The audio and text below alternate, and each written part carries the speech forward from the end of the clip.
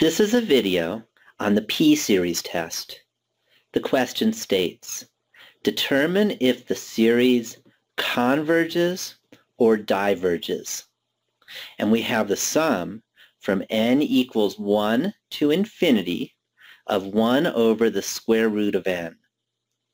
So this may not look exactly like a p-series because it doesn't look like we have a power of n on the bottom, but we really do because we can realize the square root of n as n to the 1/2 power. And then it really is a p-series. And for a p-series test, we first identify p, which is just the power of n on the bottom. In this case, p equals 1/2.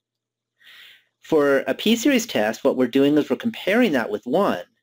And if p is less than or equal to 1, then remember the series diverges. And if p is greater than 1, it converges. Well, in this case, p equals 1/2, which is less than or equal to 1. So we can conclude that the series diverges by the p-series test. And I'm done with the problem.